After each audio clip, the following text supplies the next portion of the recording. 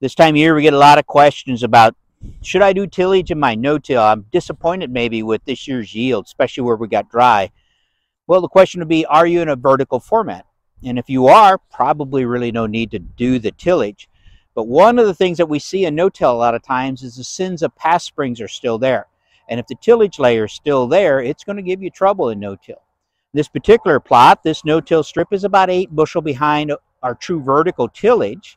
And we need to look below ground to see if there's a layer there. We actually know there's a layer there, but I'm going to show you that based on past sins.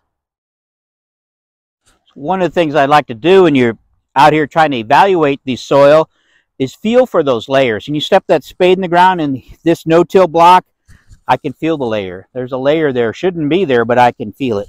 That's kind of another indicator to help you figure out. Let's look down here.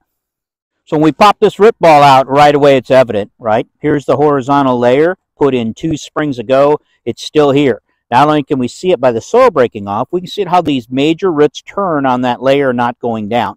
That's what's getting our no-till behind our true vertical till.